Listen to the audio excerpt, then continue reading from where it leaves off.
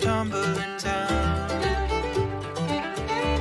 from the mountains cold, we ring them bells at the crossroads.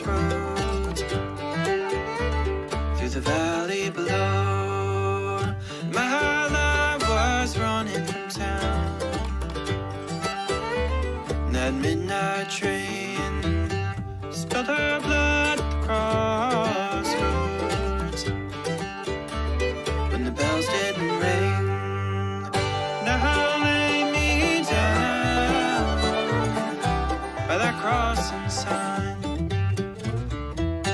We'll talk about tonight when the same train took the life of that old beggar boy and the bootlegger's wife.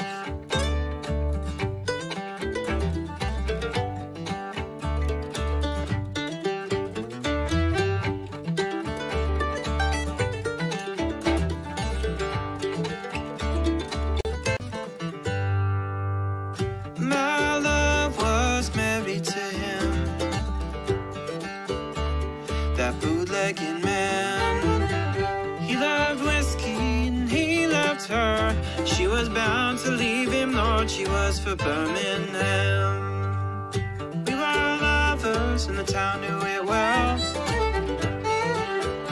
We thought no one would tell. The night she was leaving, he heard about me. She died because they told him he silenced the bells. Now lay me down by that crossing sign.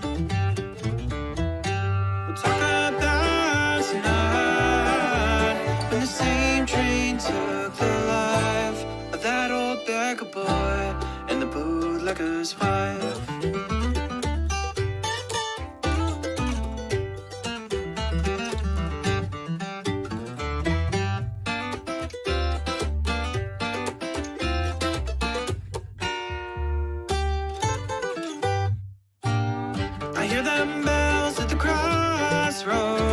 Where the beggar boy is buried in the valley, where the same train took the life of that old beggar boy and the bootlegger's wife. Now lay me down by that crossing sign. We'll talk about tonight when the same train took the life of that old beggar boy.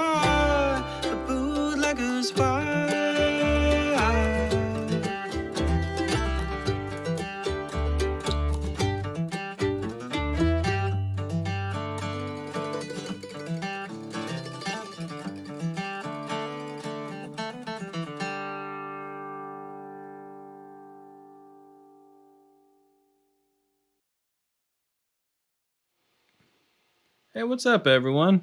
How you all doing? I hope you're all having a wonderful morning. I see some of my friends here, some of my constant commenters. Who we got? Jim's here, Gary. I see your names all the time. Seneca Bluegrass is our editor for these videos. Hey, Mike, how you doing? Russell, hey, I'm glad you figured it out, man. Look, we're right here. We're live together. It's happening. Marcel's my hero. You're too nice, man. You don't have to say stuff like that. But, you know, happy to be a hero. Obviously, it feeds into my ego, which is constantly growing larger and larger. One day I hope to turn it into an island and retire on it.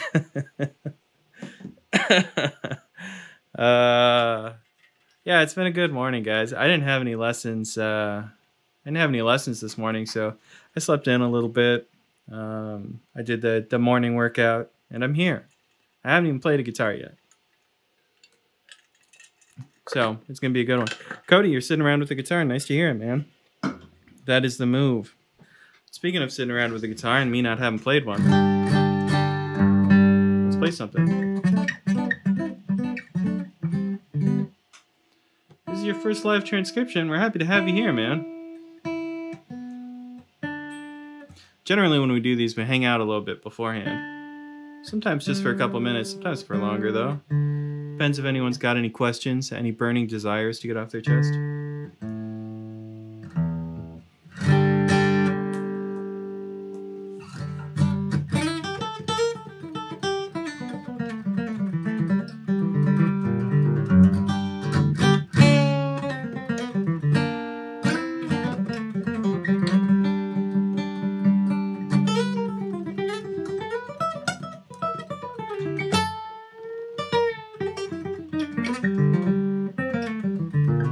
Two favorite pickers excited to learn. I like to hear that, man.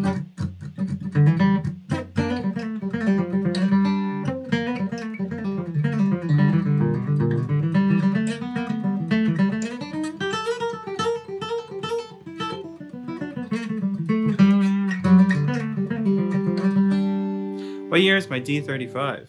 Well spotted, man. It is a D35. You know what? I've gotten this wrong in a bunch of comments. And it's because I don't think the owners exactly knew what year it was. So I've said that it's from 1969. I've said that it's from 1968. I finally looked it up, and it is from 1967. So it's like every year that this thing is in my possession, it gets a little bit older. But yeah, it's a great instrument. I love it so much. The original owner is a guy named Grandpa Arthur. Grandpa Arthur, I believe, used it when he opened for George Jones, I want to say, if I remember correctly. So the guitar has done some things, which is exciting. Uh-oh. Russell says he's stuck on stream starting soon. Someone tell Russell to refresh the stream. Hell, I'll tell Russell.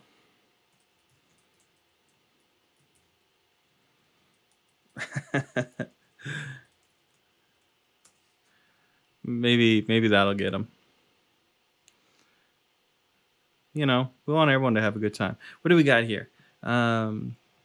There are tons of banjo songs that incorporate harmonics, like Foggy Mountain Chimes, etc. What do you think about using harmonics on guitar? Yeah, that's a good question, Mike. Harmonics are sweet. Sometimes it can be hard to really effectively use them outside of like a contest arrangement because they're just not very loud. So in like the middle of a rip and bluegrass break, do you hear a bunch of harmonics? Not usually. It tends to be kind of a special situation that happens. You will hear some of that stuff when people are playing solo, when people are playing the contest stuff. You will get out those harmonics. I wrote an arrangement of Red Haired Boy that has that in it, but I don't think I can play it cold.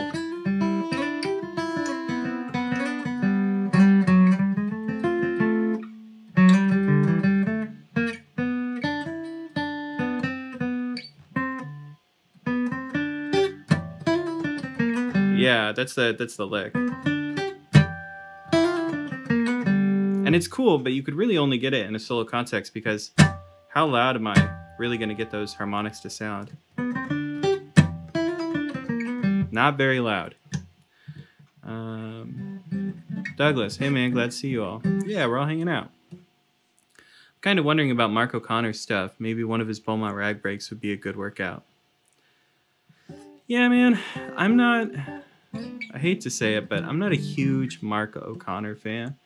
I think he's done a lot of cool guitar work. I obviously can't say that. I enjoy a lot of his guitar stuff.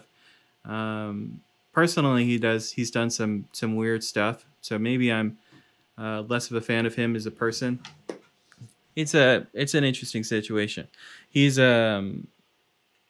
he's obviously one of those top level players, but he's got some drama surrounding his name, specifically with his Mark O'Connor method for violin, and then the more established Suzuki method. He's sort of created some infighting within the community, and it's a bummer. Mark O'Connor is a huge Mark O'Connor fan. See, Peter gets it. I'm trying to be real polite about this whole Mark O'Connor situation, and Peter gets the joke, yeah. He's a great player, don't get me wrong. I I just probably won't cover any of his material. John Stickley does a lot with harmonics. Yeah, see, someone like Stickley is in a great position to do that, where he's playing with a drummer and a fiddle player, and it's him on guitar, so the band is super stripped. You know, he's got sort of a lot of space to fill, and ultimately not a whole lot backing. He's not fighting a banjo, he's not fighting a fiddle. You know, if he wants to do some cool harmonic stuff, he gets to. That's evident in a lot of the things that he plays, actually. It's just the kind of arrangement that he deals with. He gets to do some really cool stuff that maybe the rest of us won't get to do. When I did that that interview with Mark O'Connor, when I did that interview with John Stickley, he taught me a really cool lick. I'm not sure if I can recreate it now. Yeah, it was something like that.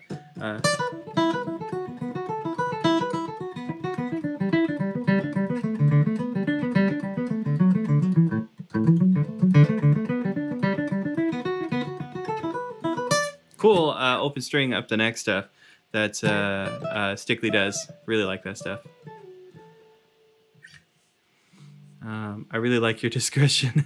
All right, what's Cody saying here? I really appreciate your channel for all the work you do. I realize you gear towards more experienced players, but do you have anything on the more advanced strumming rhythm patterns? Not in content right now, but a lot of times what people miss about strumming patterns, about rhythm playing in general, I guess I should say, is that rhythm playing is really reactive. You're taking the whole situation into account, and you're trying to respond to it. So, like, imagine I'm playing with a band and I'm listening to the whole rhythm section, and I hear that the bass player maybe needs some help. Maybe I'm going to do some more bass work, right? I'm going to think,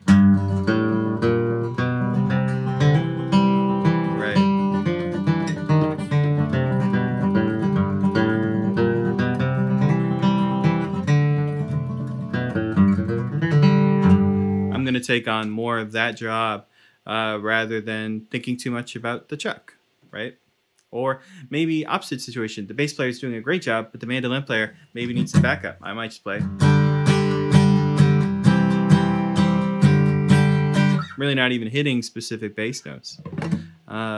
Generally, it tends to be somewhere in between, but you can see what I'm getting at, right? To be more of an advanced rhythm player, you're reading the situation and what the group needs, and you're responding to it. And that can be difficult at times to really know what your job should be. One advanced mover that maybe people don't do enough or give enough credit is the rhythm push, which I love. I bring it up every single time someone asks this question because people don't do it enough. But it's basically just a hard beat one. I already did one.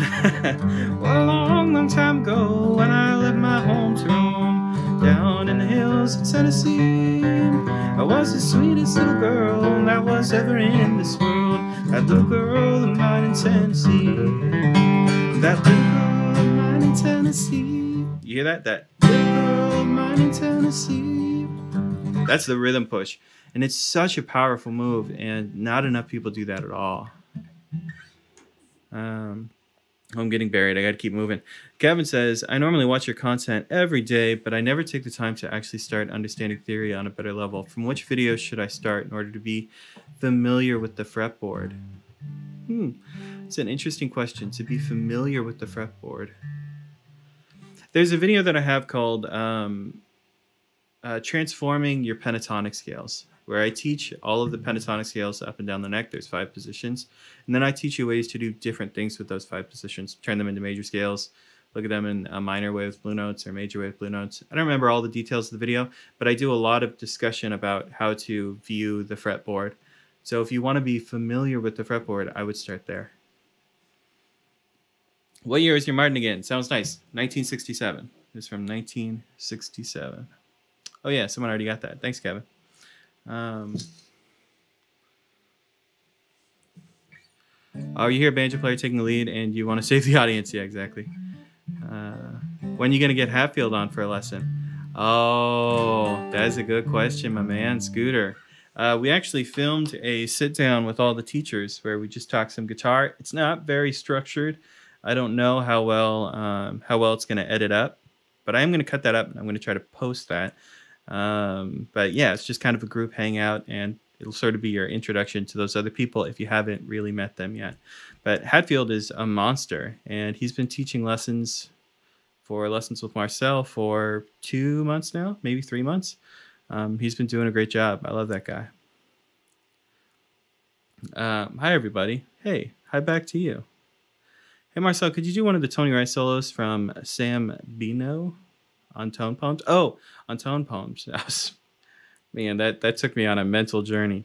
Yeah, we could do that, man. I want to do more of the Tone Poem stuff. I think we'll get to that. We're actually going to try to do a deeper Tony Rice cut today, should time allow and everything else. How do you do the 6-second ending run from Browns Ferry Blues? You think I know that off the top of my head? I don't know off the top of my head. We'd have to listen to it, my dude. But, I mean, I will say, just for you, that how do you do the 6-second ending run from Browns Ferry Blues can probably be answered by opening the YouTube video and hitting the playback speed and slowing it down, watching really carefully what his fingers do. You can at least get close. But we might come back to that question. I'm so ready to learn stuff that I'll try for a few minutes and then forget about it. He got some serious touch. Hatfield, that is.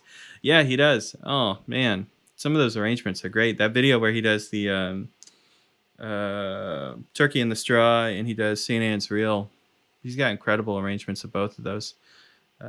If anyone hasn't seen it, I did an interview with Andy Hatfield. You might know him as Mando Hat on YouTube. He's an awesome guy, and he teaches for the channel now. Or he teaches for LWM now, I should say. So check him out. All right, guys. Let's listen to this first Tony Rice break. You can keep the questions coming. We can keep hanging out, but we're gonna try to do this at the same time. Yeah, we really need to do a Norman Blake lesson. There's a couple of people that we haven't hit yet on the channel that we have to do. It's so long overdue, and there hasn't been a real dedicated like Clarence White lesson, or it's super dedicated Doc Watson lesson, or it's super dedicated Norman Blake lesson. I spent a lot of time on like Tony Rice and modern players, and yeah, that's just a fault of my own. So there's definitely some stuff that we want to dig into that we're coming up with ways to do that. One of the ways that we were hoping to do that was with the comparing the breaks video. We did that with Long Journey Home, where we listed 3 different breaks from different eras. So we listed to, in that video, I believe we listed George Shuffler's break, we listed Larry Sparks' break, and we listed Billy Strings' break, all in the same song. And that was a way to sort of get in some of those older players. So that's the idea. I learned Tony's lick from Cheyenne, and my Hispanic family is so confused because it sounds almost like Hispanic music, but at the same time, it sounds so new to them. Kevin, you should check out the band Shea Appalachia. I think they spell it like, how do they spell it? Let me look it up real quick. That is a great band, and they're all from, I think, from different places in Latin America, and they do a lot of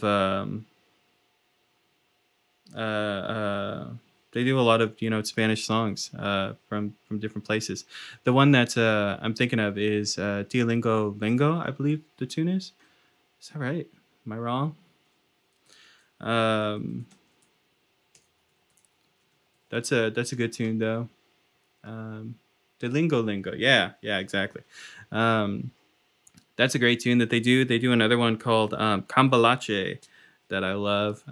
But yeah, that band is a great mix of those two things. You're not wrong, man. The genres are pretty similar. Chet Atkins is real good. Jack Lawrence, please. Yeah, man. We're going to hit those things, I swear.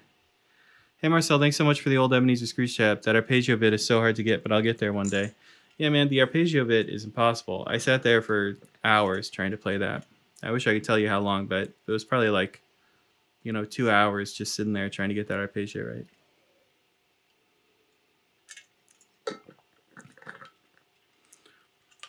Mark's off limits here. It's the O'Connor rule.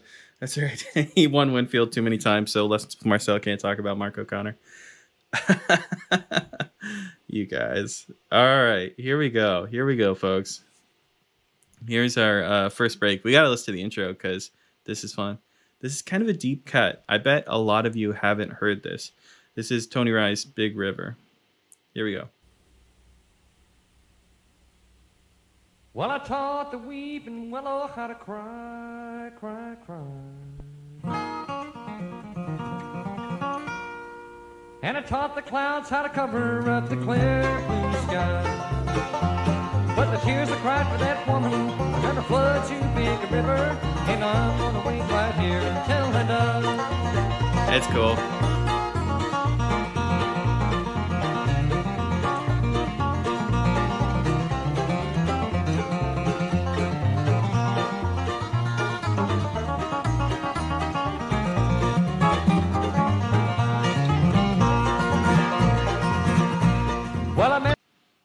All right, folks, that's the goal. That's the break we're going to try to do. Whoops, hit the wrong thing. Yeah, monster tune. Mike's hitting us with the information. Thanks, man. Mike knows what's going on. Originally by Johnny Cash, he thinks. It's a killer tune. This is actually a request I got from someone in my email. Oh, man, I don't remember their name. Let's look it up real quick because I'll feel so bad if I miss another name on a suggestion. Because you guys deserve the shout out. Oh no, can I find it? I might not be able to find it. You know who you are. I appreciate you. Thank you for your suggestion. I'm doing it. I'm so sorry that I don't have your name handy. And I guess we move on with our lives. Okay. Once again, sorry if you suggested this and I've forgotten who you are. That's totally my bad. Thank you for suggesting it. All right.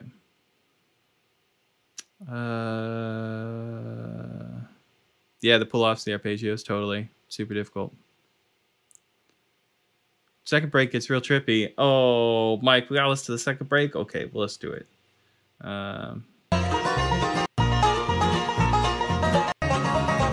Down by the back, woman doesn't mean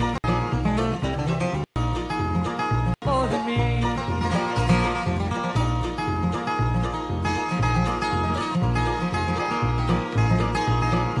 Oh, yeah.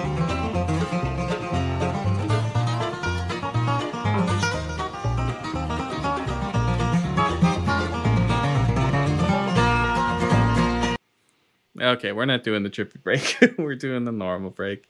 Otherwise, I'm going to be writing out syncopations for days. All right, gang. Okay, let's find this first break again. Right here until it does.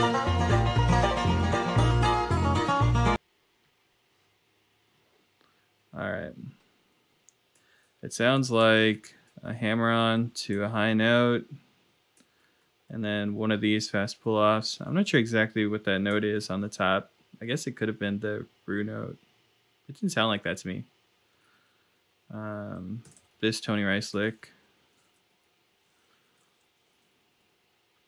Pretty sure I heard this. I know that's a lot to write down in one go. Let's see if I can talk my way through this. So I hear the hammer-on going up to kind of a landing note up here. Tony Rice does that a lot in the beginning of these breaks. Sometimes he'll do something like this, which is the beginning of Blue Ridge Cabin Home, right? Where he's got a different leading up phrase, but he still grabs a high note on the E string. So this is kind of this kind of shape or this kind of look is a really common thing for him to do. This lick too is really common. I go into a bunch of detail in, what's the video called? It's called How to Play Hot Bluegrass Licks Like Tony Rice, something like that. I go into a lot of detail about how these licks are created, and basically it's, you know, a pretty clear process, right? Where we have this like pull-off move, we have this slide move, we have this thing after it. They always kind of happen in the same order. They're built out of the same chunks. So if you can know that it's that kind of lick, normally it's not that hard to try to figure out, you know, what's going on afterwards. So that's why I think I know what happened there. I'm going to preemptively say that was a pull-off maybe. Right here until it does.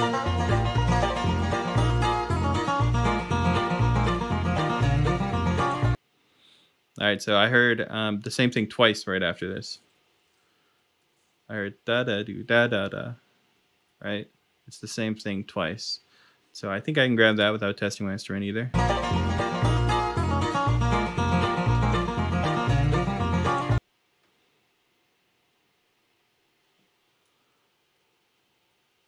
Not sure what that note right there was, so I'm making a bold choice.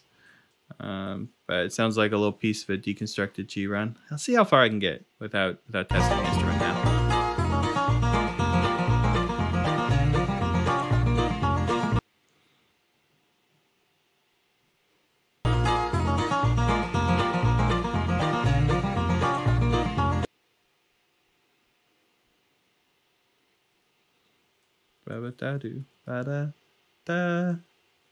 Another slide.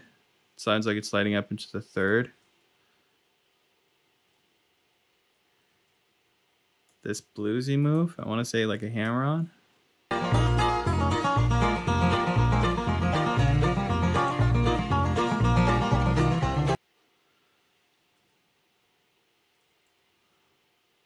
Man, tough.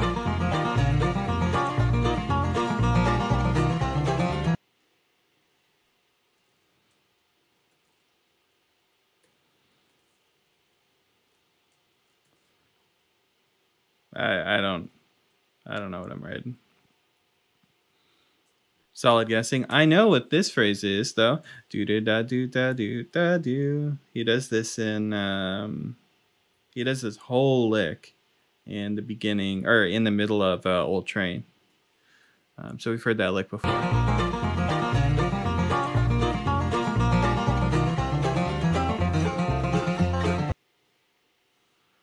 Right. Drone. All right. That's enough. That's way more than I probably should have written. What key are we in?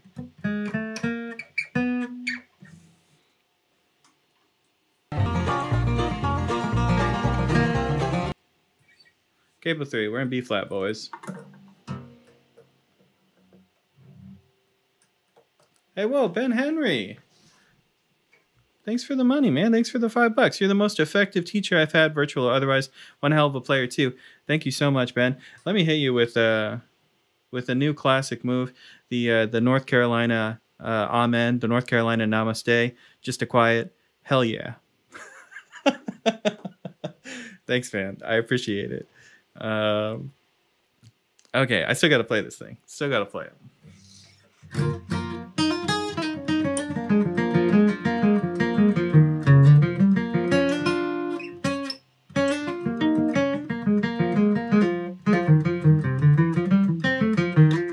So I don't think this measure is totally right. I feel like I lied to you guys a little bit in that measure because I didn't know what was happening.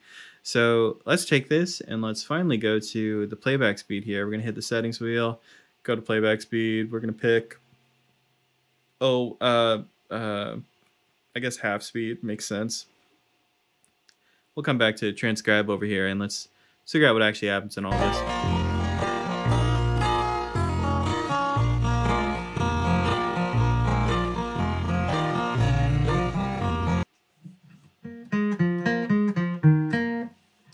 Okay, so it sounds like he actually hits like the G string again.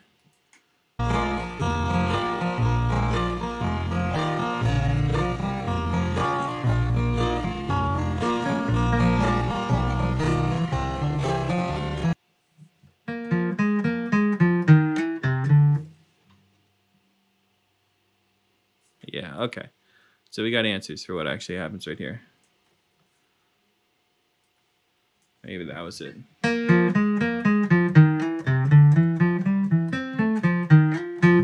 Yeah.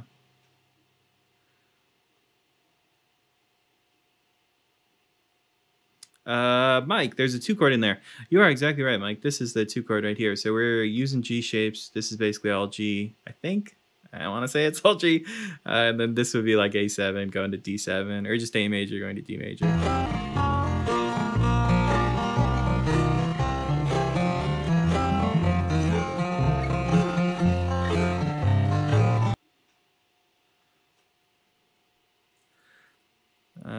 Sounds like a bunch of offbeat stuff.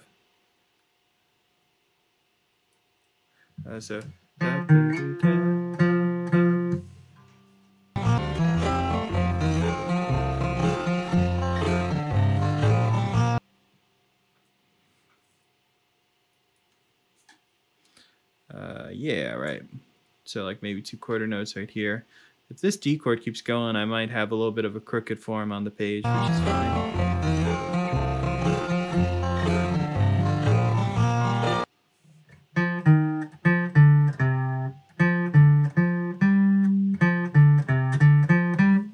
Something like that.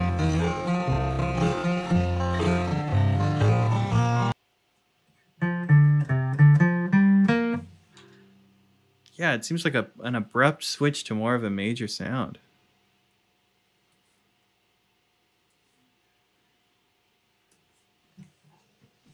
Right, and we're back to the 1 chord. Cool.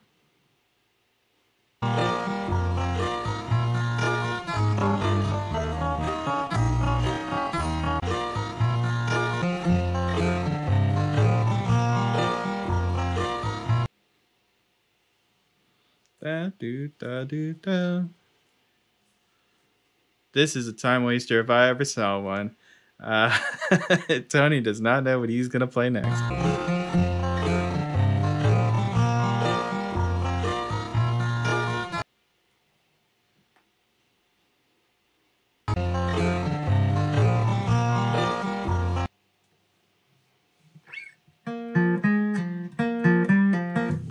Sorry, I made this more bluesy, but it's more major.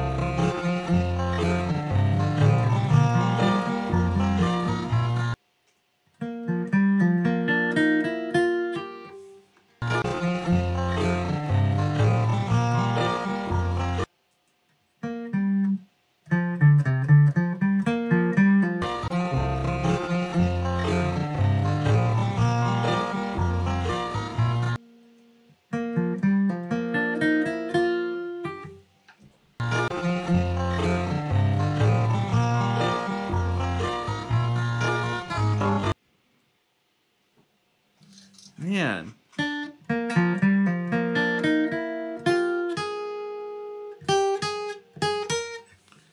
Kind of hard to hear the inside of that line.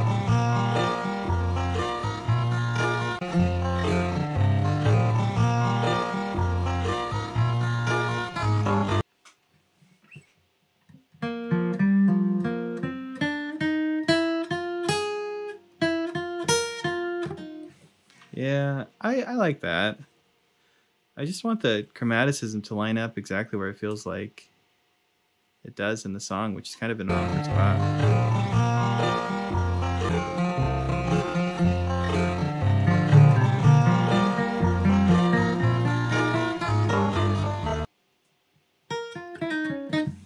Right, that makes sense. And then we get this this move again to pull off. We talked about this already. How to play hot licks like Tony Rice is the video you want. You can find stuff like that.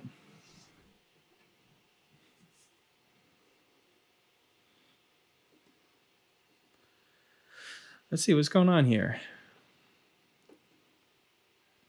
Chat, where'd you go? Chat, are you hypnotized by my transcription? We were all hanging out. We were all talking together, and then I start transcribing, and you go quiet on me. You're not intruding. I come here to hang out with you. And where are you? All right.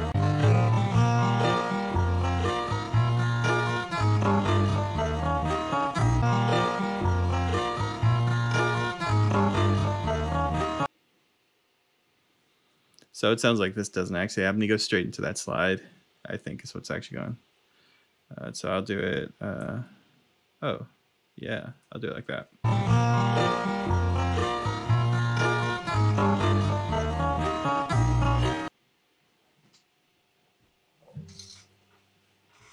I'm glad you're playing everything I transcribed. Let me know if you find any mistakes. I'm not perfect. I wish I was.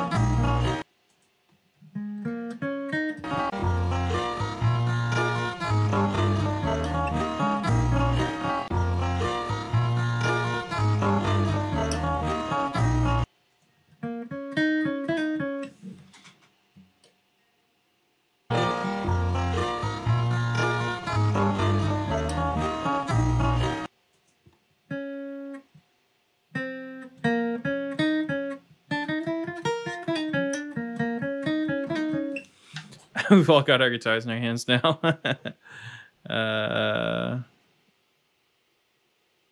When I am playing, am I anchoring on the pins? Yeah, I touch on the pins for sure. I tend to think of anchoring mean that you're putting weight on something. You're like flexing to keep it there. So that's my big beef with technique. I know different people have different opinions, but I'll show you what mine are. So if you have an open hand and you touch, but your hand is free moving, don't really care. If you touch on your pins and your hand is free moving, I don't really care. Molly Tuttle does that too. She touches on her pins and her hand is free moving. When she strums, she lifts off the pins. But if you plant fingers and they're holding weight, you can actually feel like your tendons flexed. That's bad. If you lock in here, you can actually feel yourself pushing into the top of the guitar. That's bad. So yeah, do I touch on the bridge pins? Hell yeah, I do.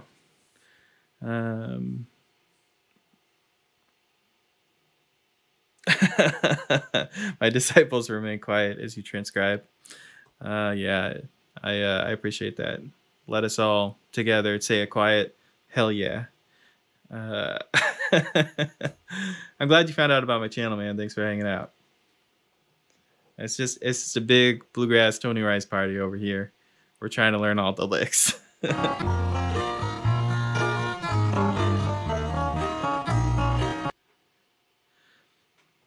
This is weird. I don't think this is like perfectly right, because I'm writing Tony Rice playing that G note 2 times in a row, right here across this bar line.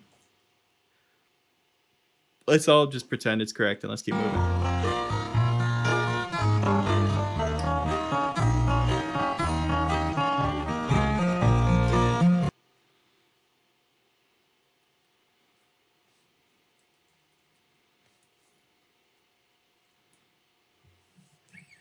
Silently, hell yeah.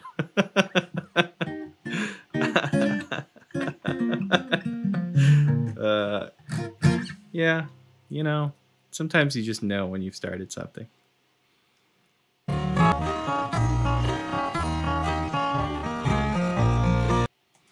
Did I even write that enough times? I don't think I did.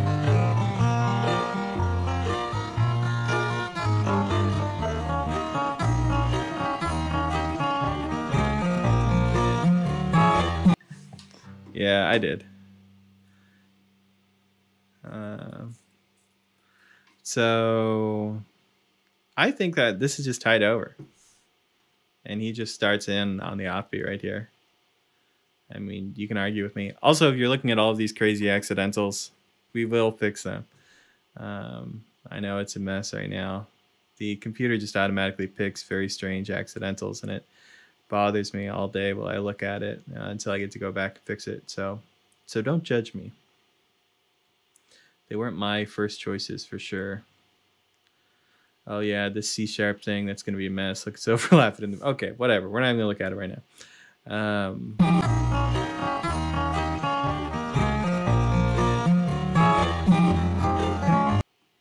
Oh yeah, you can hear like a slide too. So here, let me show you real quick. So the chord thing that Tony Rice does, he does it in a couple different ways. Right now we're in B flat, so I'm capo third, so I know that my true 12th fret, right, is going to be 3 fret above. And the reason why I do that calculation is because that means I can play these Tony Rice chord licks. So just speaking that one to you, the chords that I'm playing are like an F chord, like an E minor chord, like a D minor chord, like a C chord, and then this hammer on. Barring 3rd fret, hammering on to 4th fret on the G string. So if I said those with fret numbers, that's all 10th fret, that's 9 and 8, that's 7 and 6, that's 5, that's 3rd fret with the hammer on to 4th fret.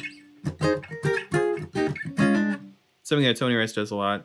It didn't sound exactly like that in this passage, though. It sounded like he was sliding up on the high E string.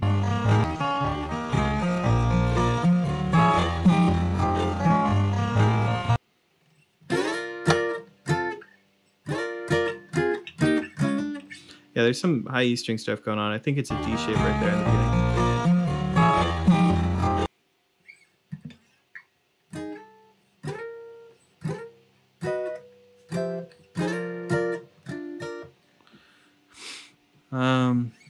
Yeah, I use that turnaround a lot.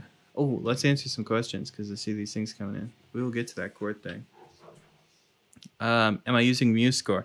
I'm not using MuseScore. I'm using Guitar Pro 7, which is my notation software of choice. Really like what they do. Really like how things are customizable visually. I think it's a really great product. Really, I have to use something that I enjoy and that I can write quickly with because for each of my students, I write custom arrangements and custom tabs for each of their lessons, and I email them afterwards. So, you know, in the course of a lesson, I'm writing, you know, up to 2 or 3 pages of music. Normally not that much, but it can be. So I need something that I can make look nice quickly and that I can, you know, just bust out. What pick do I use? Yeah, right now I'm actually using the Blue Chip TAD 60. I am normally a TAD 50 boy, but today we're breaking new ground. We're trying the 60. I know my camera won't refocus on that, I don't think, but trust my words. Yeah, what else we got going on? I just read a Reddit thread about O'Connor. Everything makes sense now. Yeah, Kevin, I'm glad you have the cursed knowledge now. He's got his rough spots as a person, but he's a great player. He's a great player. We can't take that away from him. But you know, something to be aware of. Is that a brass screw back capo? I've been looking for a brass one after watching your capo video. It is. It's the one from the capo video. That capo is called the Ultimate Capo.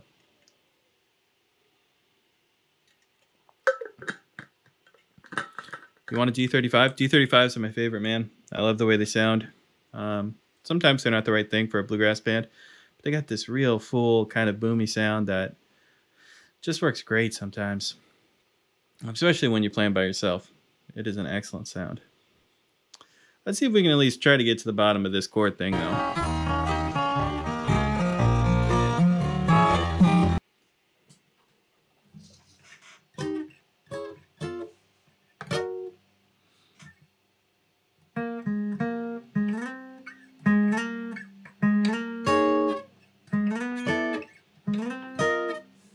Could be something like that, too.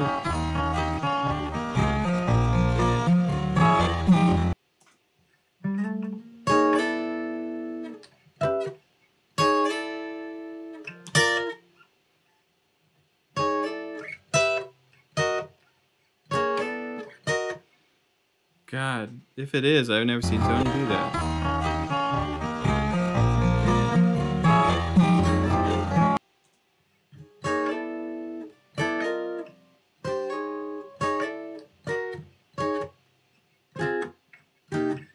I think we can agree on the last 3 chords.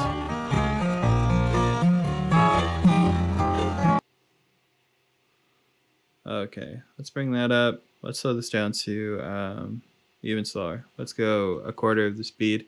This is going to be brutal to listen to, but I just want to find out the truth here.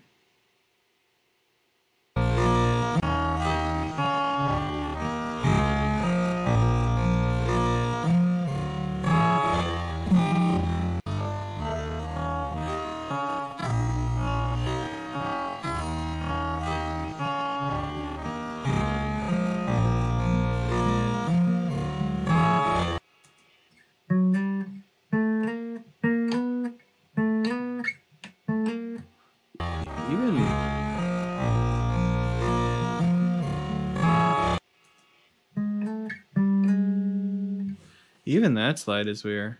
Although now that we listen to it super slow, I realize that note is wrong.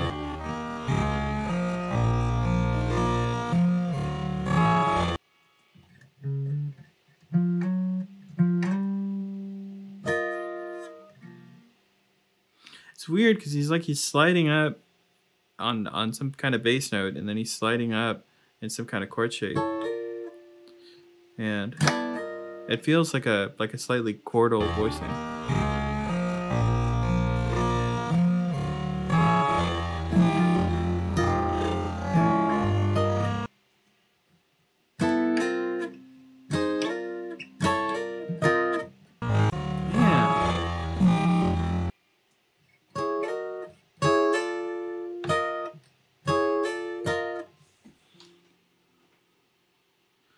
So mystery slide.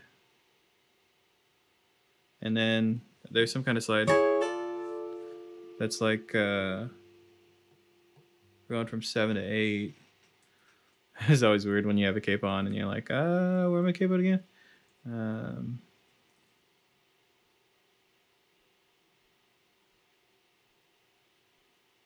And then, yeah, and he's hitting something else up here, some higher notes. So this is just ghosting things in.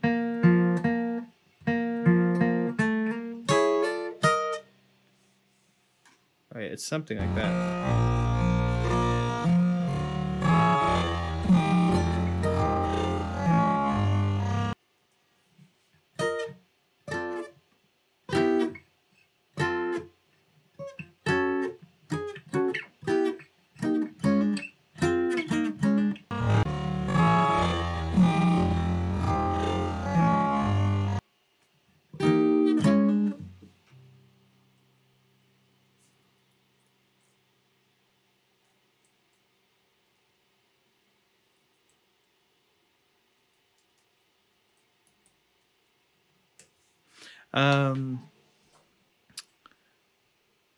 I'm definitely stealing the mystery slide. Yeah, mystery slide is a cool move. I wish I knew exactly what was actually happening. Bass note mystery is another one too.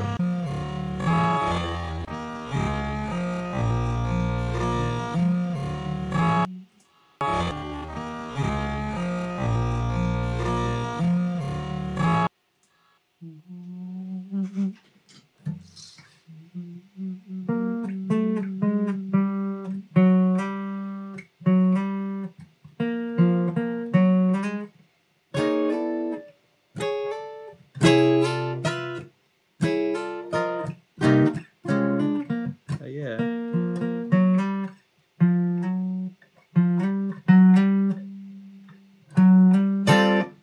Oh.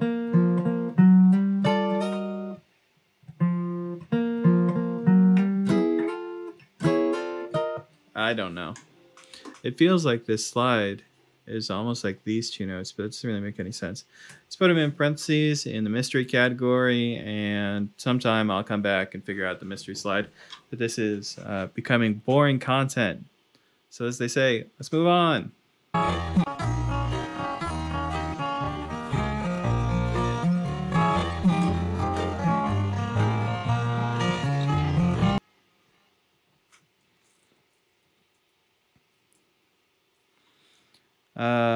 I'm definitely stealing the mystery slide. Right. Hey, what are your favorite strings? Love the channel, man. Thanks, Devin. Right now, I am just playing Diodario mediums. I think the EJ17s is what they are. I play a lot of straight up strings too. Those are the two strings that I play. Let's see. Right, here's straight up too. Free advertisement for straight up strings. They're a cool boutique brand. I love what they do. They've sponsored a couple videos, and they've been nice to me at every turn. I actually met them because they did me a favor without even knowing who I was. I was at a convention center, and a fair amount of my friends are sponsored by them. And I was like, hey, can I leave my backpack here? Like, I got to go film some stuff, and like, you know, I really don't want to carry it around with me. Like, I know I don't know you at all, but will you guard my backpack with all my stuff in it? And the lady was like, yeah, of course. No problem. You're friends with so-and-so? So they've always been very cool to me. You should check out Straight Up Strings if you've never heard of them. All right.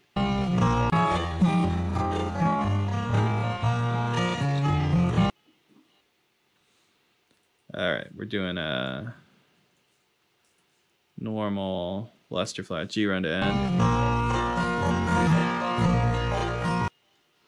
Cool. He goes back to his rhythm job. All right, guys. I know we got Mystery Boy here, but other than that, I think we got a real success story on our hands here. We do have to figure out that at some point, but I'm not going to stress over it right now. So let's write this down. Big River, as performed by Tony Rice. It already says tapped by Marcel. Right here, we're going to write in guitar break. And I'm going to put in the pick strokes while we hang out. Awesome. Thanks. No problem, man. Yeah, happy to help. Honestly, I say this every time someone asks that question, but you know, if you're really going for the bluegrass sound, a lot of it has to do with a fresh set of strings. So a lot of these bluegrass musicians out there, despite what they might say, really are going for pretty cheap strings because they're changing their strings every gig or every 2 gigs. So it just makes sense for them to play really fancy, bizarre strings because they're just going to change them again. They're after the brightness more than anything of a new pack because they want to cut through all the other instruments. So if you're looking for a string that's going to do that with any type of longevity, it just doesn't exist. The strings break in. And sometimes, depending on the musician, sometimes bluegrass musicians fight that breaking in a little bit. They're really after that fresh sound. All right, let's do a little hanging out, guys. Been using straight ups since you first mentioned them.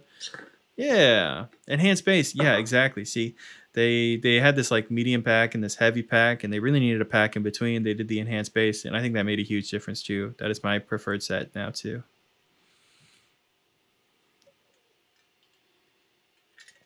Pete says, well, I guess I got here a little late. Oh, no, you're fine, Pete. I just flew through that one. There's another one I actually want to do today too. Have I ever tried Santa Cruz strings? They're expensive, but sound great. Yeah, I have tried them. It was a while back. I couldn't tell you much about it. I don't remember. But there's a couple packs like that.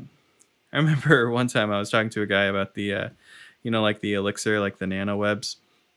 And I was like, yeah, I don't like them because it's like a residue or a film, and sometimes they peel. And he was like, when's the last time you played one of those? And I was like, I don't know, 15 years ago. He's like, well, there's your problem. So I'm sure a lot of these brands have gotten a lot better, and I've just been playing the same stuff over and over again. Played Black Diamond back in the day. I got a framed set of Black Diamond strings in the living room. I actually played them when I was a kid too. This is a weird story, but my drum teacher when I was a kid used to own a music shop, and he had a grocery bag that was full of old guitar strings that didn't sell when the shop closed. So when we were growing up, my brother was playing guitar and I was playing drums. He gave us this bag of guitar strings. So my brother would just, every time he broke a string, he would just string it up with something from that grocery bag. And when I started playing guitar, I would use the grocery bag too. And, I'd string it up, whatever. And years later, I'm learning Church Street Blues, and I hear, old Black Diamond brand. And I'm like, oh, yeah, those strings that we used to just haphazardly throw around. Yeah, those are all Black Diamonds. Besides TR, who are some of your favorite players? Oh, I'm a Trey Hensley boy. Trey Hensley is my boy. I love his playing. I truly, truly do. I really like Pat Flynn's playing from Newgrass Revival too. Pat Flynn, great songwriter. Really interesting ideas that are totally different. Of course, shout out to people like David Greer. Totally different kind of player. Discovered Richard Bennett a few days ago. One hell of a player. Hell yeah. Hello from snowy England. Hey, Dan. Glad you're doing well. All right, everyone. We will put this tab on the site sometime soon. I will put chords in it. Maybe I'll review the mystery slide and try to get all of that correct. We'll see what happens with all of that. But I think it may be time to move on to break number 2. I wish to do a Billy Strings break. I have one picked out that a lot of people have suggested on YouTube. In fact, too many people to shout out because so many different people have suggested it. But it is Lost John. Lost John by Billy Strings. Is everyone in for that? Does anyone have any objection to us doing Lost John, Billy Strings?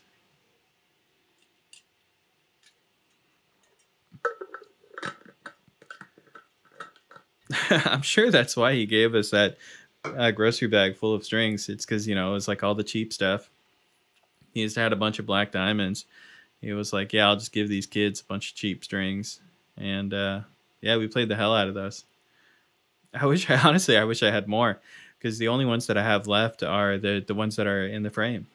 I happen to have just enough left to put in a picture frame when I realized that they, were kind of cool. Colton Thomas says, can we do Wild Bill Jones, Billy Strings? Colton, I actually have a tab for that. I just haven't put it on the website yet. So if you email me, don't everyone email me at once. Colton, if you email me there and you remind me that you're from the live stream and you're looking for Wild Bill Jones by Billy Strings, I can get it to you. Can you put the big river transcription up again for a second? Hell yeah. Which part are you trying to look at, man? You want to look at the end? Here, wait. Let me get rid of this cheap music. I can probably get the whole thing on the screen for you.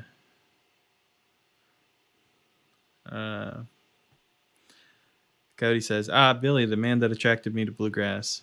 No objections. Yeah, there we go. What? Was that a quiet hell yeah? I like that. Back in the day, I used to cook strings to refresh them. That's a bass player trick, man. Only bass players are allowed to cook strings.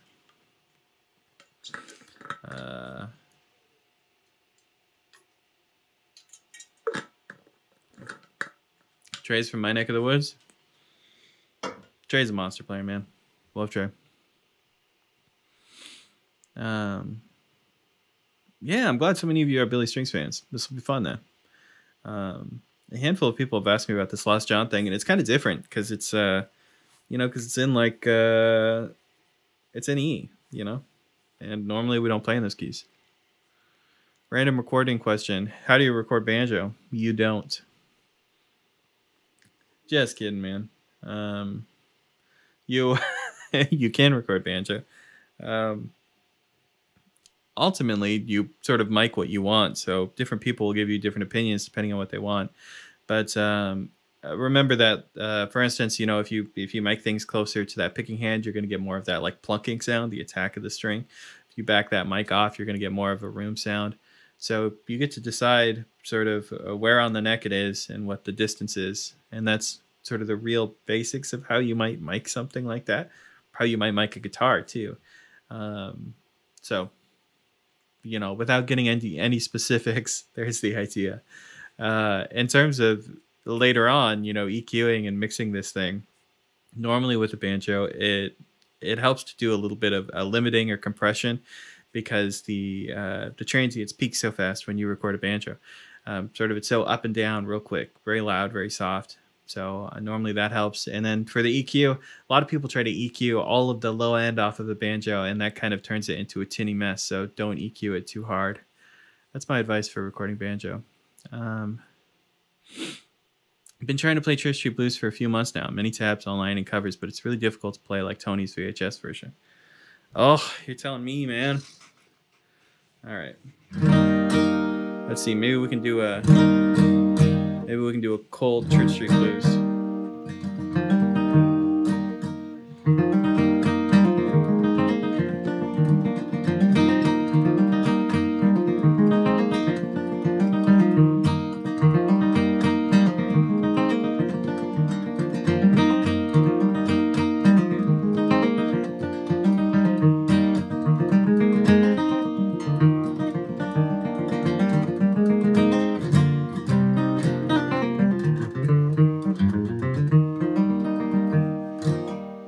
Definitely faking some parts. I don't know it as well as I should, but one day I will do a video on it when I can play it better. It's hard, man. It is an absurdly hard tune. I've probably been working on Church Street Blues for 10 years now. So don't get beat up. If you want to figure out that VHS version exactly, it's probably up to you. My tab is one of the closest out there for sure. The other guy, Chris Brennan, has a pretty detailed tab as well. I would check those out. I've been listening to nothing but Clarence White for a whole week. That's awesome, man. I was saying earlier that we plan to do some videos on Clarence. We'll just make that happen. Just I wanted to add a quick thank you. I've only just gotten into bluegrass guitar, and you've turned me on to loads of great guitar players, Tony Rice included. So thanks, man. I love hearing that. Those comments are so sweet, and they really beat me up when Tony Rice passed away. And so many people were like, hey, I never would have heard of Tony Rice if it wasn't for you. And, I'm just looking at my phone, like bawling. So thank you, man. I appreciate that. You can buy a Black Diamond today a bit more expensive. Yeah, they're owned by like a different company and everything. It's not the same.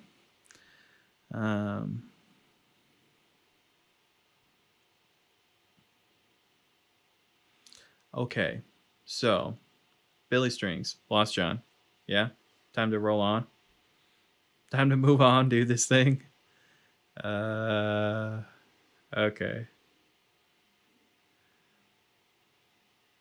Here we go, folks.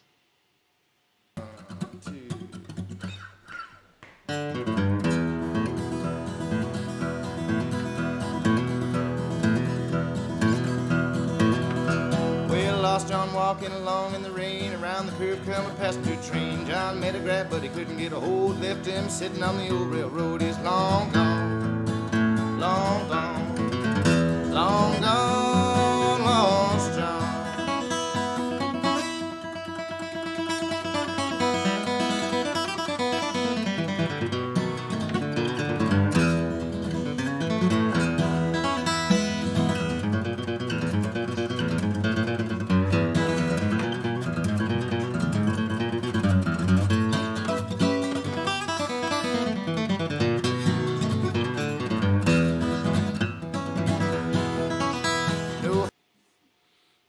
We can do that.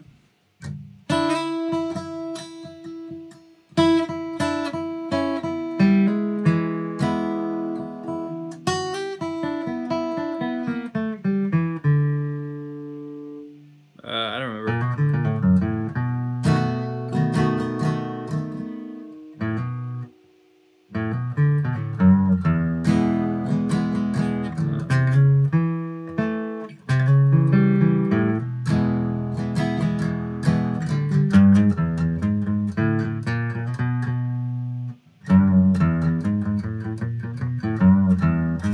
Yeah, there's a lot in here that we can do. That's quite a bit of it, sort of roughed out. On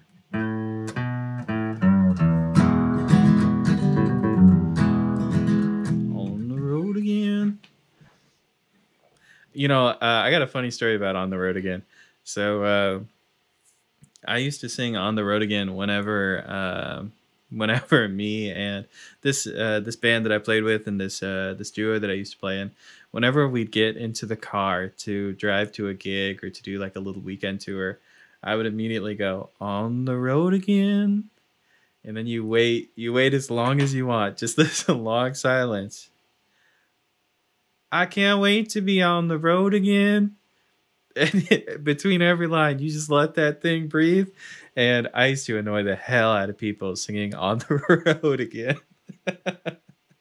Such a stupid gag. Okay. Let's get a new tab open. First things first, how long do you do this drone for? Long gone, lost John.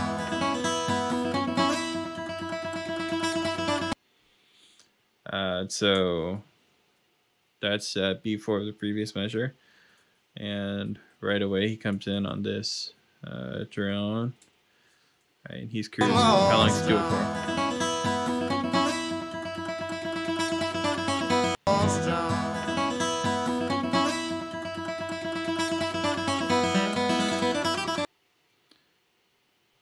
Cool.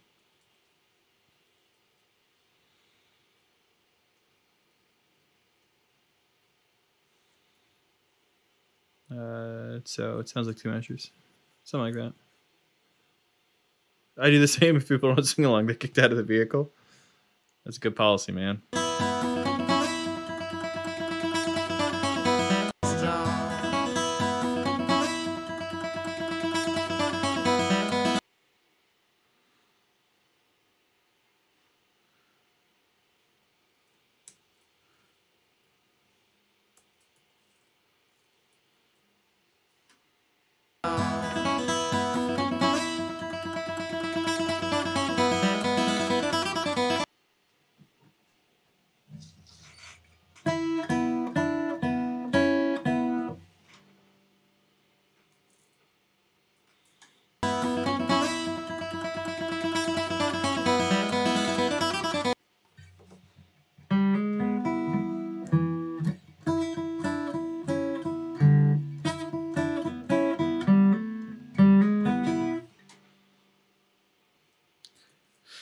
Oh, I don't know. Let's slow it down. Settings wheel, playback speed, half speed.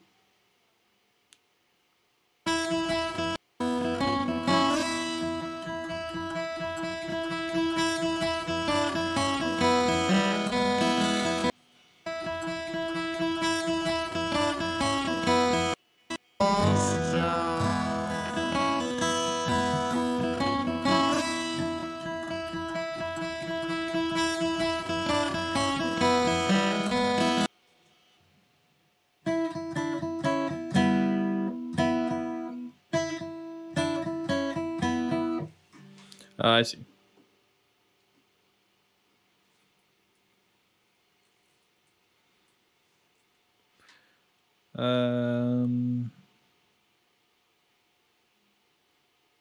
The celebrate riff, as in like celebrate good times, come on. Can't say I know what you're talking about. I'm sure you have a cool reference that you're pulling, Pete, but I don't know it.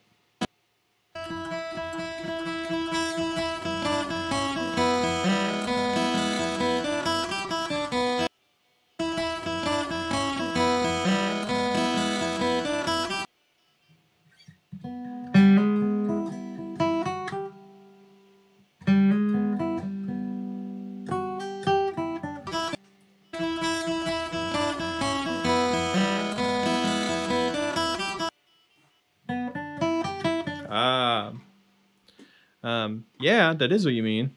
Oh man, I'm sorry, I don't remember that.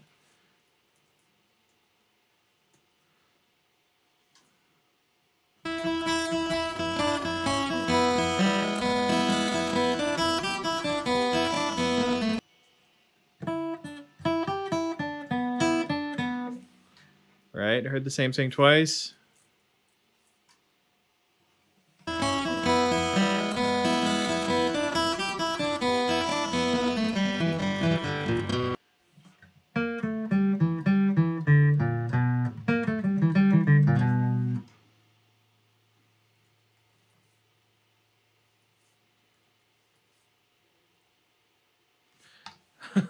Bo, is that droning I hear? It is that same descending, like, oh, that's good to hear. I have a new reference that I wouldn't have caught otherwise. Let's fix this key signature before anyone yells at us. Huh? We're in the key of E, huh? There we go.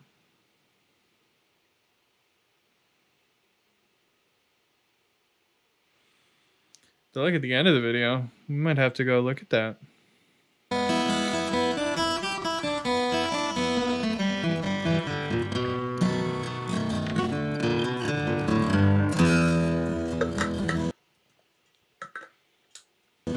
How does he strum that again?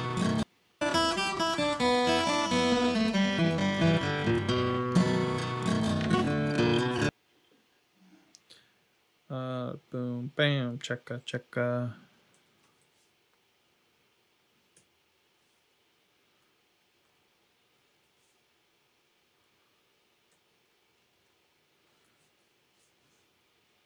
I'll write it like that. These in parentheses because they're quieter.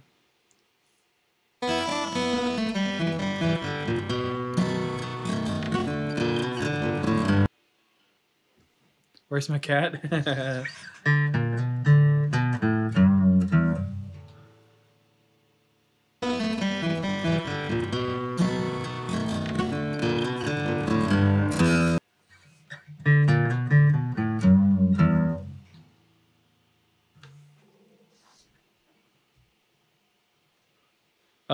My video is cutting out?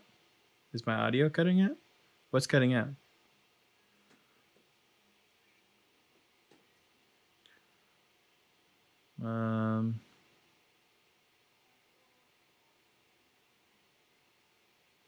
Give me more details. Let me know why the stream is bad.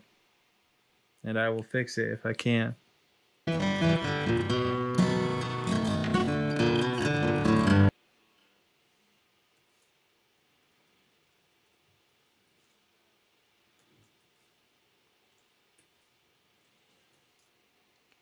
It sounds like a band right there. Come on, where's the band? Where's the band? There's the band. Cool.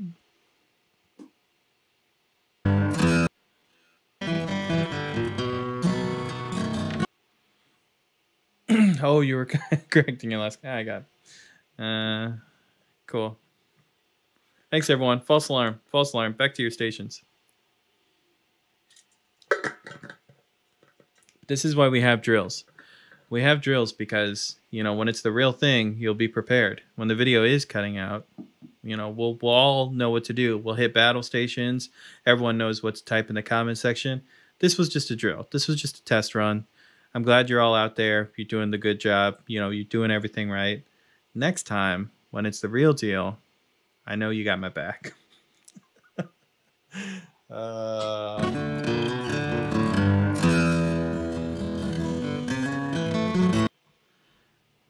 Okay, he kind of just does this like, you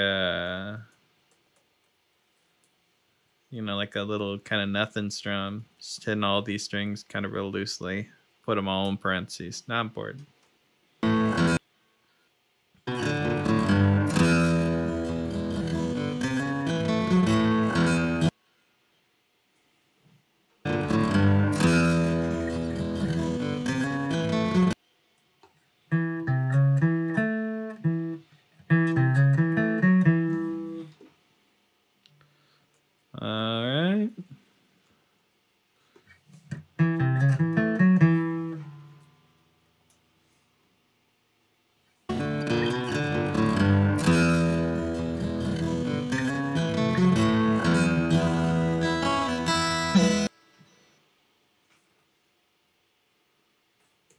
So, it's like a little G run thing.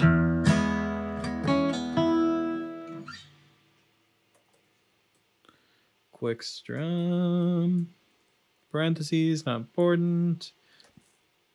Pull off right here. High E string. Okay, did we end up off on measures? Should we be more like this? I think we should. So we'll put 5 in the beginning because we have this, the pickup measure. I hate when my pickup measures have odd beats, so we'll put 2 beats in that measure. All right, break starts. Let's fill in this information because I'm already up here writing it down now. Lost John. Bailey strings. Cool. Look at that in the sheet music. That looks like mess. Let's turn off the sheet music because we're gonna give someone a heart attack. All right.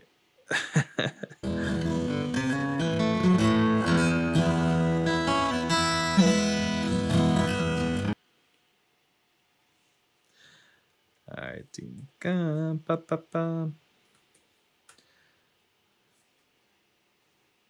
A lot of strumming we're writing down today, man.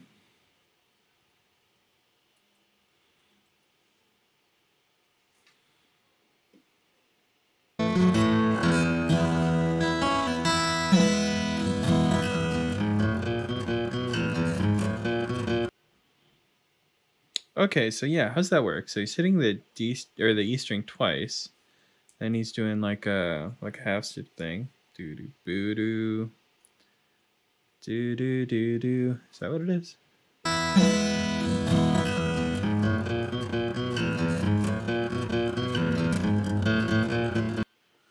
So he does it twice in a row. Last time he's taking his time. Da da da da da da. But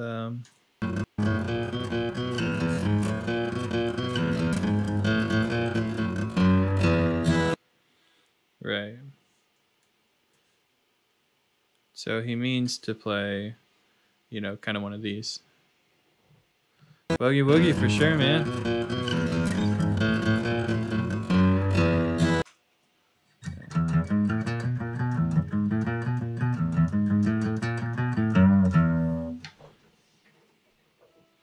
So we'll just grab this phrase because that's what he's trying to play. He hits a bum note in there, but that's, you know, whatever.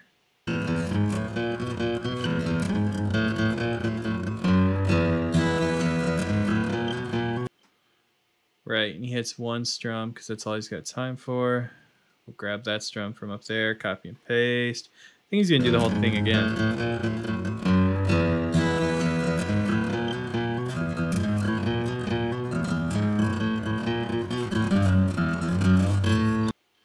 Okay, so relatively the same thing. We got to edit it a little bit. So he's doing slides right here. And then this line changed.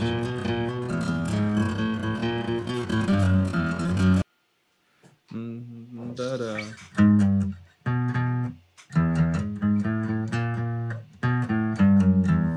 Yeah, right. That makes sense. So it's like that now.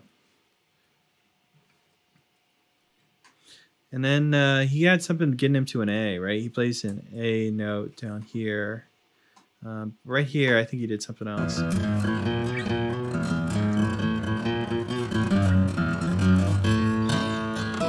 Yeah.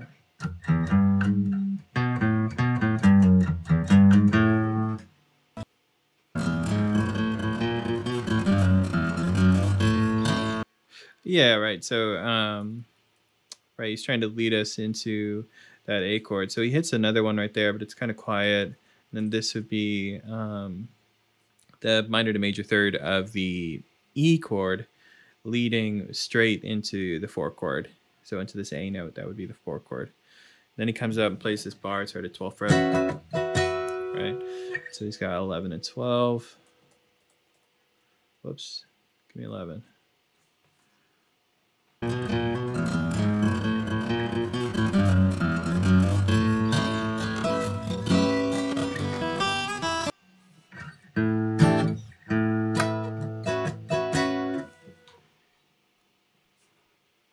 So 1, 2, 3, and 4. 1, 2, and 1 rather.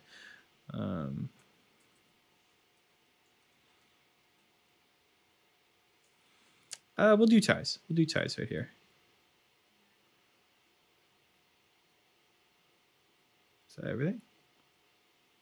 Oh, there we go.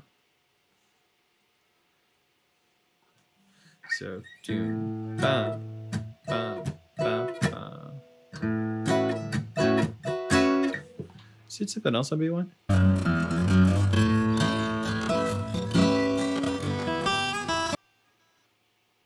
No.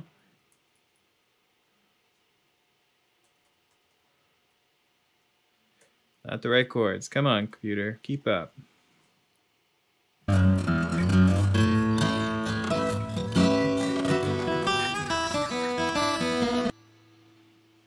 So he kind of slides out of this.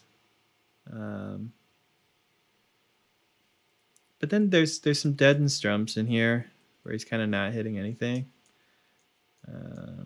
Let's just write those in as X's.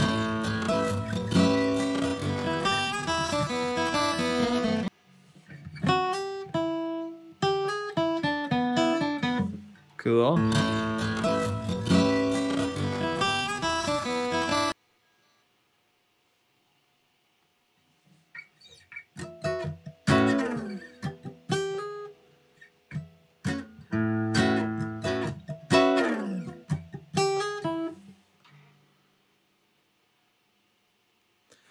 Is that part of a bigger A shape? You know, there's kind of something else different going on there, but I can show you. So there would be like an A shape right. If I can type, there would be like an A shape right here. Whoops. And this is just like going up to the 12th fret and creating another A chord, right? And then there would be another A shape just below that that would look like this. Kind of a C shape, right? Both of these would be A chords. And in a weird way, he's kind of using a combination of those. So instead of using the third right here, instead he's playing the, what would this be, the second? Or, you know, rather the ninth. Instead of playing the fifth right here, he's actually playing the sixth. And so this 12 and 11 go together to form this chord, which would be like an A 6-9 chord, which is in jazz kind of used as a 1 chord. It doesn't really have like a dominant function or anything else. So yeah, A 6-9. Nice.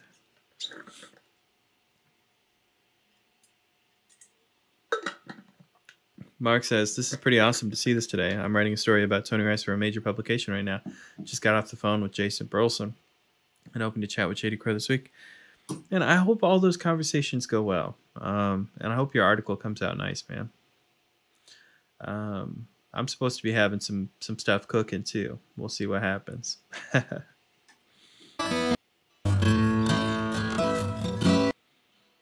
Typical in gypsy jazz instead of major 7. Exactly. That's exactly right.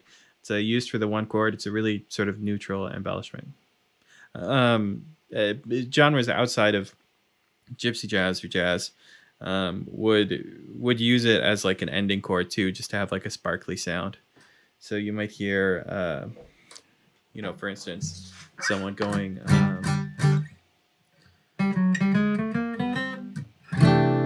right, that sound. Is that same chord? Oh, yeah, I'm just scooting it down. So it works for C. So the same sound. It just feels like a little, you know, shimmery at the end of a song. Some people do that, but that's it.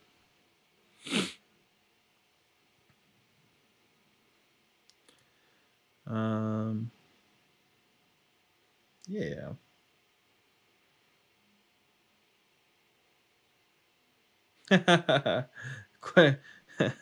Question for me regarding the story. Do I own an Accutron? No, I don't. I don't own an Accutron, let alone the SpaceView one. I know exactly what you're talking about, man. But no, I don't have one. I know it's kind of a Tony Rice fan thing to get one of those, but let's say I don't have one yet. A lot of people ask me about my ring, ask if I wear this, you know, this big fancy diamond ring because of Tony Rice. But I don't. This ring was actually my grandfather's. It's got like 45 diamonds in it. It's a ridiculous Elvis ring, and it's all real. And yeah, when he passed away, they decided to give me the ring. So I have a sparkly Tony Rice ring, but it's got nothing to do with Tony. Maybe one day I'll get that Accutron. It would certainly be cool. I wouldn't be mad about getting an Accutron.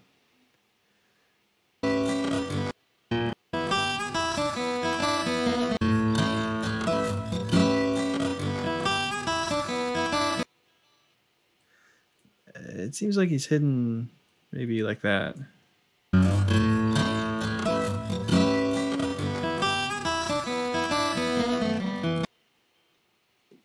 So I'm hearing this twice.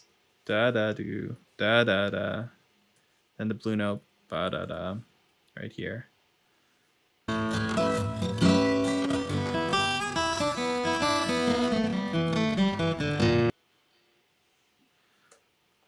Flattening out his finger, kind of that, what do they call that?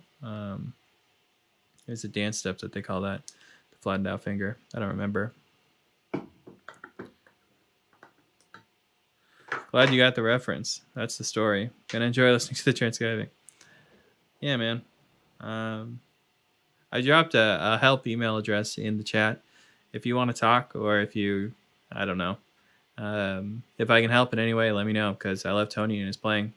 Sort of put this whole YouTube channel as at least partially a shrine to Tony Rice. So thanks for stopping by, man. I appreciate that you're writing an article to keep him in everyone's minds. Hey, what's up, Joe? Where you been all day? You know, some people in the chat earlier were like, hey, where's Joe? Man, Joe should be here. And I was like, well, I guess he just doesn't care about music anymore. But I'm glad that you're here now, man.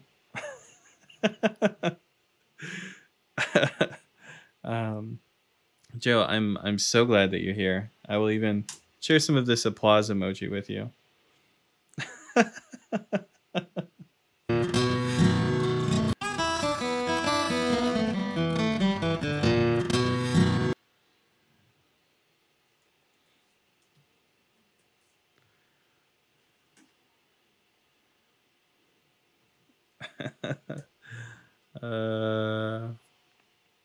Oh, you were a working man. I get it. I get it. If I was a working man, I'd understand. All right.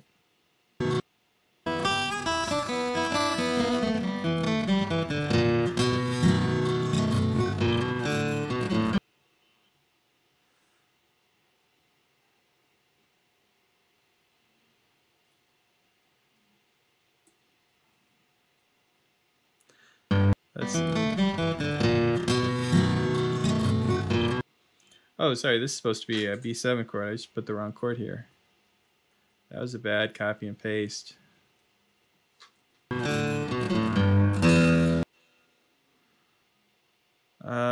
Which version of that lick was that? I'm not sure we've written down that specific variation. Not sure that's come up yet. So da da da ba da, 8 notes, bend, copy and paste, low E.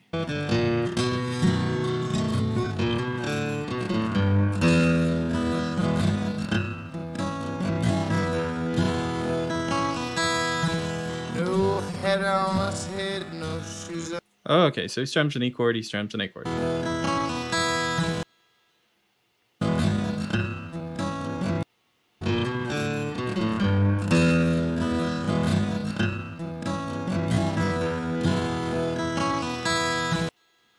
Right, we can make that happen. So let's see right here. We're gonna strum that E chord. We go to this A chord. Suppose we want these to be like quarter notes. Still like this. I'm not sure this is the exact strum pattern, but this is, you know, good enough to get this. These details really aren't important in this situation. We're just strumming. And there was a moment earlier where we did that little G run move. Maybe we can snag that. Where was it? Right here.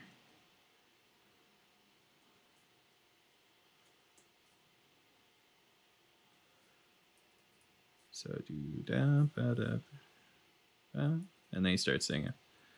Right. That's the whole break, gang. Wonder if we can fit this all into one line. That's probably pushing it. That's probably pushing it.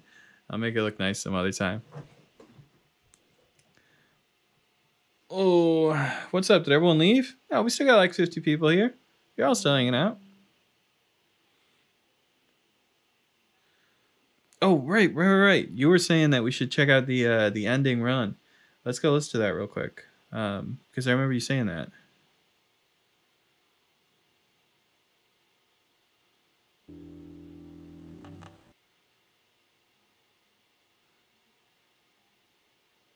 So let's do it at normal speed too.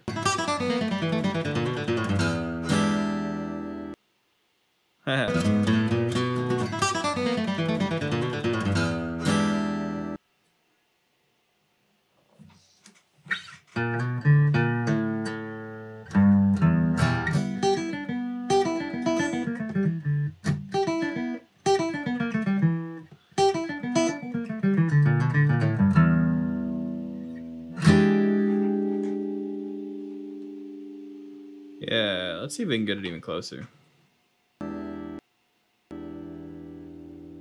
Not that one.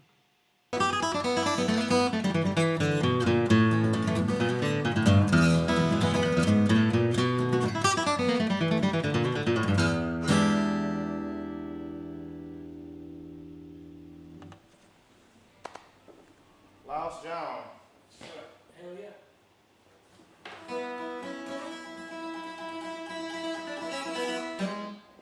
Man, that's the dot right there.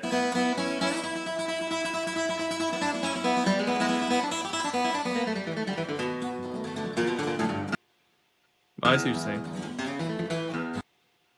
Yeah, right. He says it's a dock lick. Totally. For anyone curious, that chord that he does end on this, you know, when he's grooving down this whole thing. Right? Whatever he actually plays right there specifically. He's ending on the, like the Jimi Hendrix chord.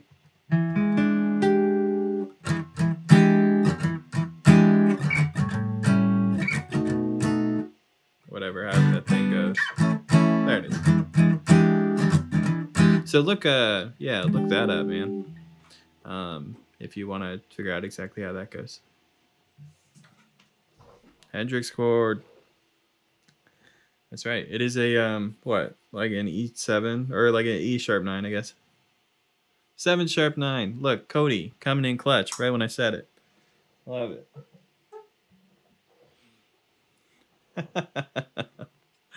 Guys. It does have both thirds. It is the future of music. Both thirds. All right, gang. Thanks for hanging out. Well, let's hang out a little bit more. I still gotta write the pick strokes in this thing. I'm not gonna kick you out just yet. Let's write out these pick strokes. Anyone, if you have any burning questions, burning desires, you have to ask me something right now. You can't wait until next week. You better ask it now. This is our time to hang out because I just finished another one. And I hung out for an hour and a half today. Whoa, we did a long stream. Well, not long for most people, but I normally just hang out for an hour. Have I ever transcribed the Cheyenne licks? Man, I couldn't tell you for sure, believe it or not. Some of that stuff I have transcribed, and it's just kind of sitting on my computer, and I haven't put it out on the website, or I never made a video about it or anything. So I want to say no, but maybe at one point I did.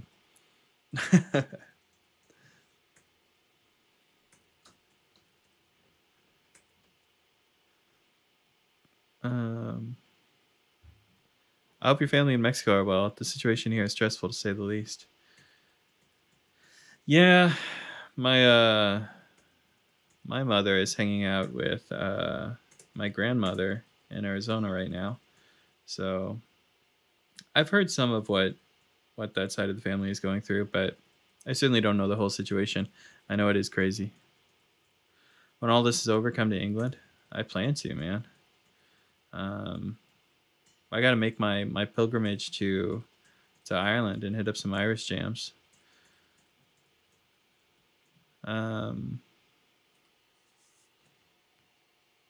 Yeah, the D35. Yeah, it's still the one I was just playing. Yeah, I play that thing all the time. Gary, you love my album. Thank you so much, man. I'm glad you like it. I shouldn't even say anything, but we might have another album in the works. We'll see. It'll be fun when that comes out. Age from Volume 4. Hey, man, you're just telling me to do Age because you know I'm a big Jim Croce fan. Like, literally right up there on the wall. Look at that. That's Don't Mess Around with Jim right there. And you're like, do Age. Yeah, man, you know that I'm going to do that just because you said it. Marcel goes, Jadgad. If you haven't seen it, you should do the subscriber special that I did for Salt Creek, and I did Salt Creek in a crazy tuning. It wasn't Dadgad, but it was a wild tuning. What else we got going? Thanks for what you're doing. I'm new to this, but I'm just trying to learn the intro to 10 degrees. You know, my friend wrote out a transcription for 10 degrees. My friend who makes fiddles in New York.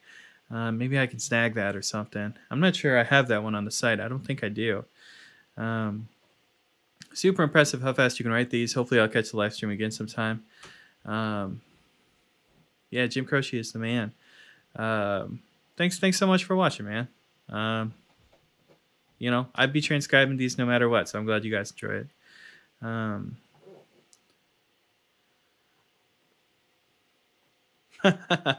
Right, you're hanging out in Scotland. You're like, oh, this is like proto bluegrass. Yeah, totally.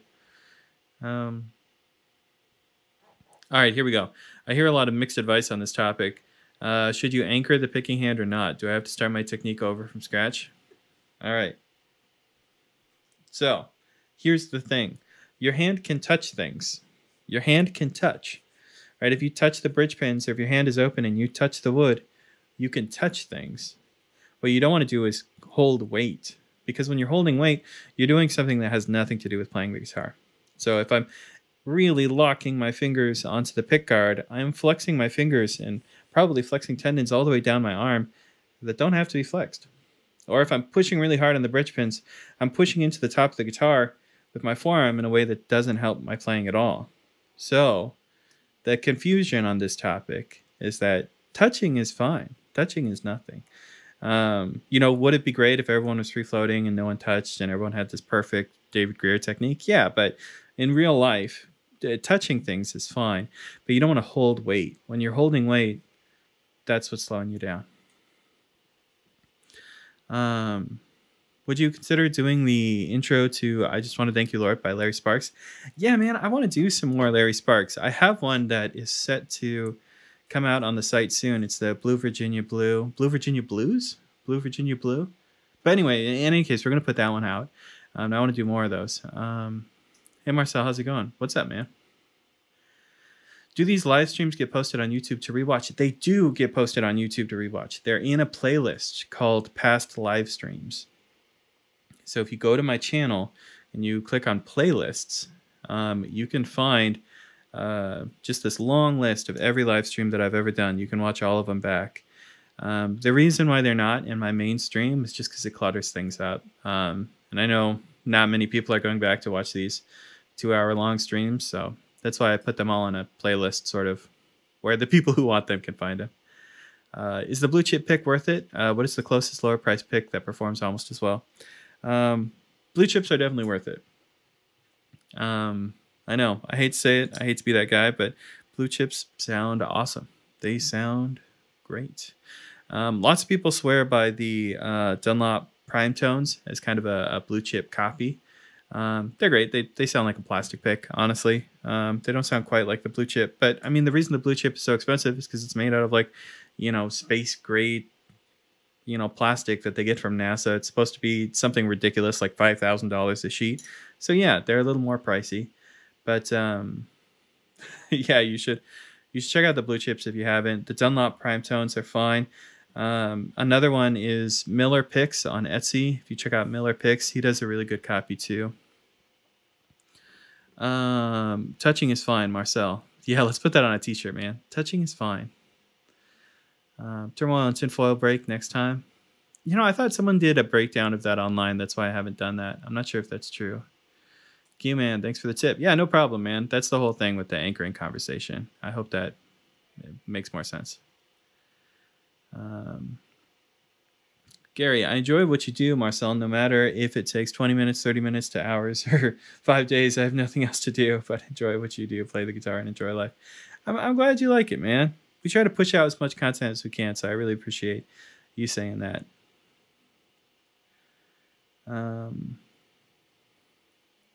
What about Wiegans? Yeah, that's another great option. I always forget about these because I don't play them. I had a mandolin player for years that played these Wiegans, however you want to say it. They are solid picks. You should check those out for sure. It's called Vespin. It's heat-resistant plastic. Hard to machine. Not that crazy expensive. Yeah. I don't know where I heard the crazy expensive thing. I think I heard that on like the Bluegrass Guitar Group or something like that. Someone had some quote from Blue Chip, and I don't remember what it was. I don't know how big the sheets are that they're ordering or anything. I'm just making up numbers, obviously. But thanks for calling me out. I deserve that. Would love to see some more Norman Blake. His Whiskey for Breakfast arrangement was fun. Definitely going to do more Norman. Like I said, we're trying to get some Clarence in there. We're trying to get some Larry Sparks. I love hearing that you guys want to hear these other artists, because that means that we will do more of these other artists. We just need to hear it from you guys first. Otherwise, we don't know what you want. Tony Rice impression, you have one? I don't have a Tony Rice impression, man. I'm not really an impression kind of guy. Would I ever do the tune Lost Indian from Tony's album with Norman? Yeah, man, those tunes can happen. When you guys have these suggestions, I mean, put them in comment sections, put them in the chat, because we look at those. We really do. I mean, today, the two videos, or the two breaks that I did today, are both suggestions from the community. I wouldn't have known to do those if people hadn't asked for them. Oh man, we had a little fight breaking out about Blue Chip. You think the Wiegans are louder and brighter? All right, man. I see what you're saying. Yeah, there are some people that swear by both. Ultimately, it comes down to just trying both and seeing what you like. Folks, it has been a hell of a live stream. It's been a good time. In fact, let's do that. Maybe let's all do that North Carolina prayer together. Everyone bow your heads. Give me a soft hell yeah. Pat yourself on the back for hanging out, making this live stream good. We do these every Tuesday. We try to do them around noon Eastern time. We tend to hang out for an hour, but hey, this one went way over. We hung out for almost 2 hours today, so I guess we never know exactly what's going to happen. It tends to be next week that we put out the stream highlights, so we try to cut these down into exciting little clip reels, and so some of your chat comments might end up in that, all of that good stuff. So look out for those. We do have some bigger videos planned. These tend to come out on Mondays and Fridays, apparently. That's how things have worked out. So thanks, Marcel. Love you, man. Hell yeah. See, that's what I'm looking for. Look out for those videos. The next one that's coming out, I kind of hinted at, is a little bit of a group chat between the teachers. At least I hope that cuts up well and it makes sense as a video. We'll see. Otherwise, we got other stuff planned. But yeah, thanks so much for hanging out. Thanks so much for being part of this. We will see you next week for another live stream. Y'all have a wonderful day. I'll see you all later.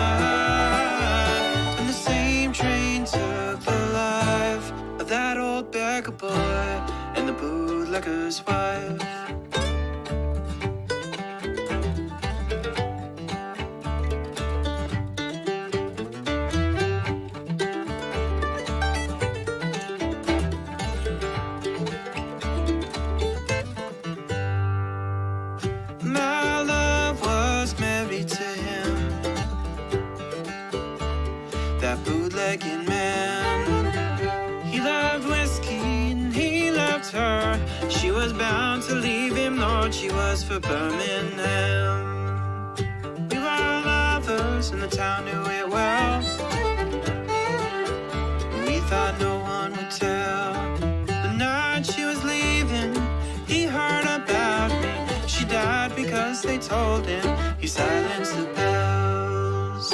Now lay me down by that crossing sign.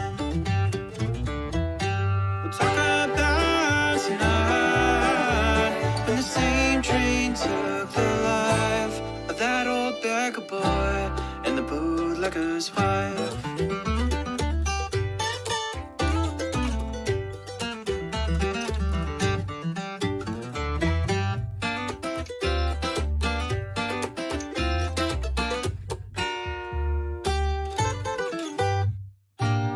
I hear them bells at the crossroads where the bells